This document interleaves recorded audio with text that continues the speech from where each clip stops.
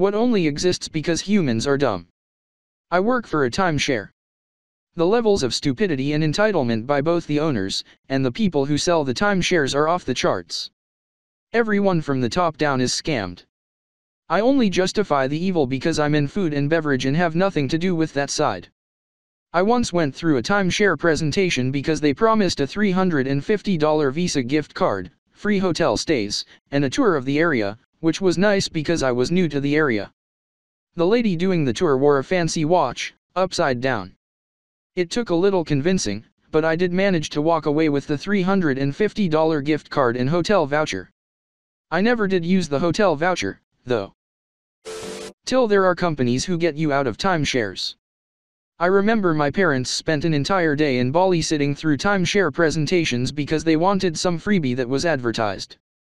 On a related note, it may be that there's another thing that exists because humans are dumb. It may be me. A couple years ago we got a free 5-day trip to Phuket and all we had to do was sit through a 2-hour rich person vacation resort presentation thing. They put us up in a luxury villa with a private pool and everything. The trip was totally worth it. We crunched the numbers on the vacation rental and it was a terrible deal. I can't believe anyone would have $50,000 to invest in that crap but not know that you can buy better trips with $50,000.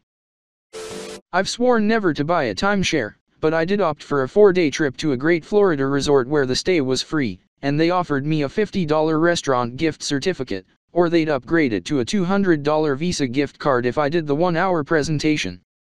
It was a great trip and I don't regret it, but let me tell ya, this kind of thing is not for people who are likely to feel guilty when the employee gives you a cold shoulder shutdown because you said no.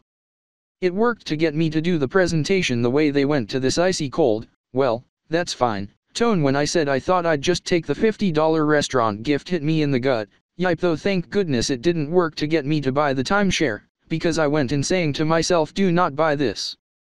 No matter how good it sounds. You know better. But it did sound good when they were presenting, and I did feel guilty at the end of the presentation for saying no, like it was my fault they spent so much time on me. Aye. Also, if you say no they keep lowering the price. Beware, if you really don't want to buy. If you have guts of cast iron, enjoy a free trip. Otherwise save yourselves. Please explain for someone from across the ocean. Timeshares are apartments near vacation areas, beaches, theme parks, etc., that many people own a piece of and schedule when they get to be there. Imagine 52 people owning a beachside apartment and only getting a week per year each. They exist because the company makes far more money selling individual shares of the apartment. It's usually a very bad investment. Just to ride your coattails a bit. Timeshares usually cost 8-20k. Then they get that from 26 to 52 people. It can turn a property that typically would sell for $300k to over $500,000. Then the company that manages the timeshare, for scheduling and maintenance, takes a cut for monthly or annual fees. Most people just buy one, use it a couple times, then wish they hadn't bought it. When they go to sell it they find out it is just as complicated, if not more complicated, as a typical real estate transaction for a condominium, but no one ever wants to buy it, because they are generally regarded as a shitty deal. So the owners are faced with high exit costs since there is no resale market and they have to pay fees forever basically. Owners then go to these secondary companies which try to consolidate ownership of the timeshare or run their own high-pressure sales teams to resell the property to the next unsuspecting buyer. The companies usually pay about 10 to 30% the original purchase price and the owners suffer a loss just to unload the property. Timeshares, generally regarded as a bad idea. Edit. Complicated, not complicted. I always tell anyone who considers a timeshare. You'll probably sink around $20,000 into this thing, and if you're lucky, you'll get 10 years of use out of it. That's 10 week-long vacations to the same apartment near the beach in Florida or wherever, the exact same little condo, during the exact same week, every year. Where you've got to supply your own meals and drinks. Where you've got to clean up at the end or be hit with a maintenance fee. Where if you can't go because of a project at work, you don't get any of that cost back.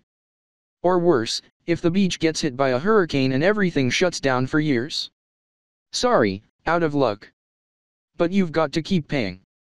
Alternatively, $2,000 will get you a pretty nice room for a full week at an all-inclusive resort at tons of places around the Gulf of Mexico. Hell, $2,000 would get you a pretty nice suite on a 7-day cruise.